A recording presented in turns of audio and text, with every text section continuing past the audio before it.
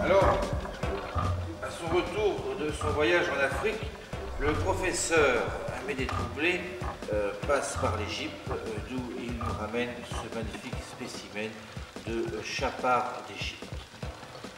Donc animal divinisé par les bandes de voleurs qui sillonnaient le désert et qui avaient une préférence pour les vieux chapards, les chapards d'âge mûr.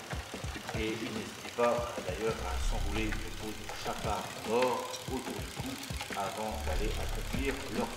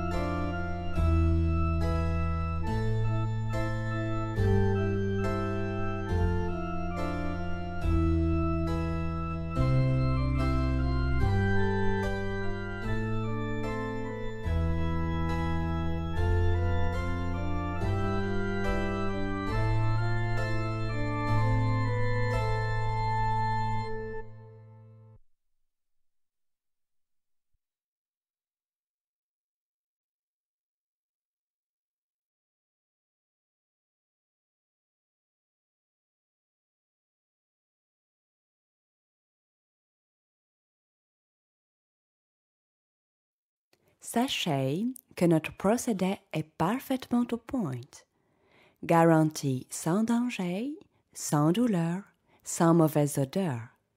Il triomphe de tout, même des pires chagrins, et procure la beauté immémoriale à tous les êtres chers. Alors, n'ayez plus la peau sur les os. Exigez la marque Oswald, taxidermiste de père en fille, créateur d'éternité. Oh, of course, l'éternité ne fait que commencer, mais vous devez déjà vous y préparer. Les sœurs Oswald et leur incroyable procédé sont là pour vous y aider. Oswald, Oswald, nous sommes les sœurs Oswald. Toi Margaret, toi Lisbeth, nous aimons les bêtes. Nous avons un pied en terre, nous venons d'Angleterre. Nous voilà dans votre DVD pour vous donner l'éternité. Vos amis, vos animaux, de vieux os, la beauté, l'éternité, on vous en fait cadeau. C'est un procédé très simple, nous vous l'avons prouvé. Jamais vous ne le regretterez. Oswald, Oswald, nous sommes les sœurs Oswald. Toi Margaret, moi Lisbeth, nous aimons les bêtes. Nous avons un pied à terre, nous venons d'Angleterre. Nous voilà bientôt dans votre salle et nous ça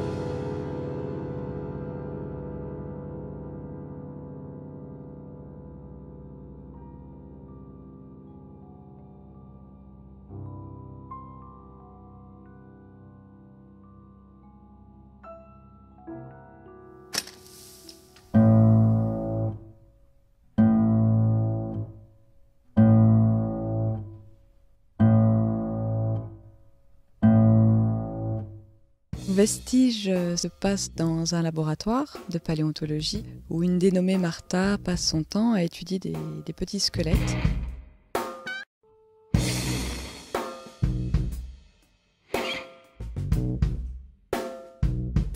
C'est tout un petit peuple qui se réveille dans le spectacle. Il y a une soixantaine de personnages différents qui vont composer des tableaux.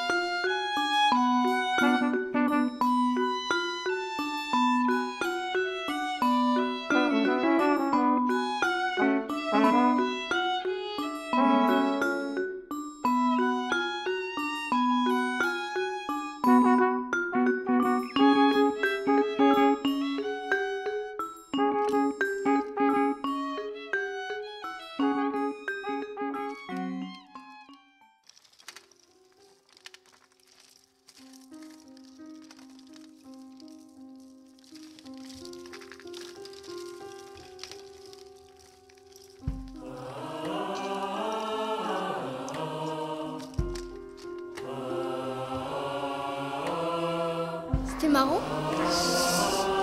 Bizarre aussi, mais c'était marrant. Hallucinant, la façon dont ils arrivent à donner vie aux personnages et à transmettre des émotions.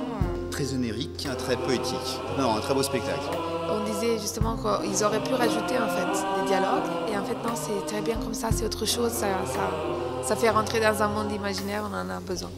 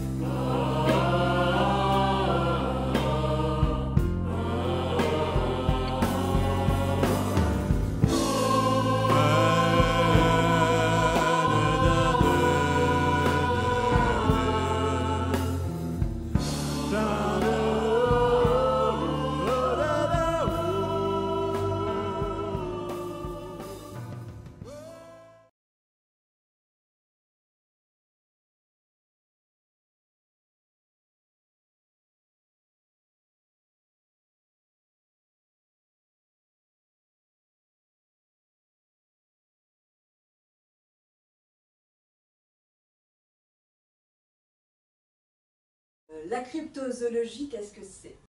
C'est bien la recherche et l'étude des espèces, enfin des animaux, vivants ou non, qui n'ont pas encore été répertoriés par la zoologie classique. Donc, lors d'une de nos expéditions en Roumanie, dans les Carpates, nous avons découvert une crypte dans une église romane datant du Moyen-Âge. Et alors dans cette crypte, bien sûr, des ogives, dont une nous a paru plus qu'étrange, hein, puisque, figurez-vous, elle était murée.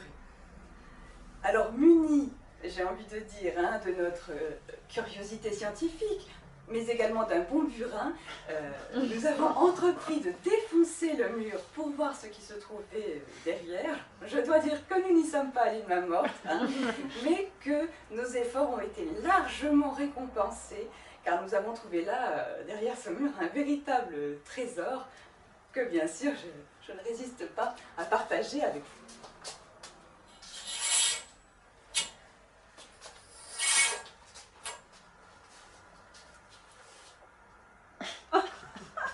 Un œuf. Mais pas n'importe quel œuf, hein, puisqu'il s'agit, messieurs, dames, d'un œuf de dragon. Un œuf de dragon. Alors, je ne sais pas si vous réalisez l'importance de cette découverte, hein, mais cet œuf prouve une bonne fois pour toutes que les dragons ont réellement existé, hein, et qu'en quelque sorte, la réalité scientifique rejoint, sinon dépasse la science-fiction.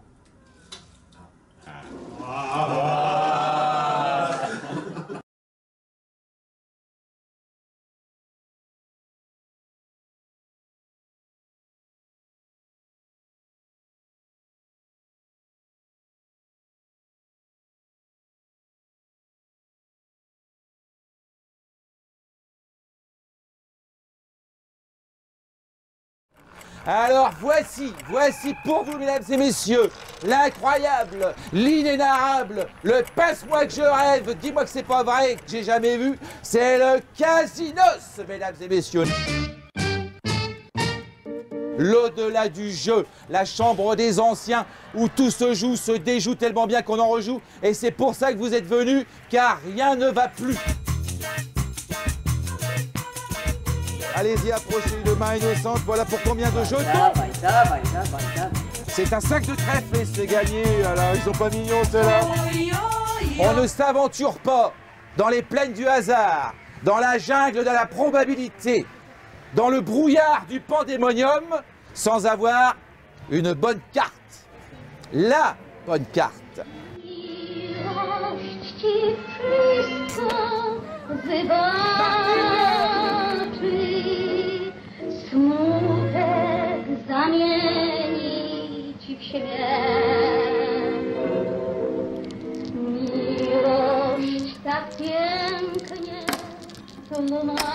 Bienvenue dans les casinos.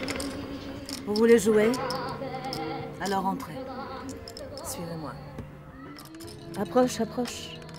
Avance. Tu peux entrer dans les casinos. Vas-y, lâche-toi, tu peux jouer. Regardez. Savourer ces petits moments, alors tu entends les cliquetis des jetons? Vas-y.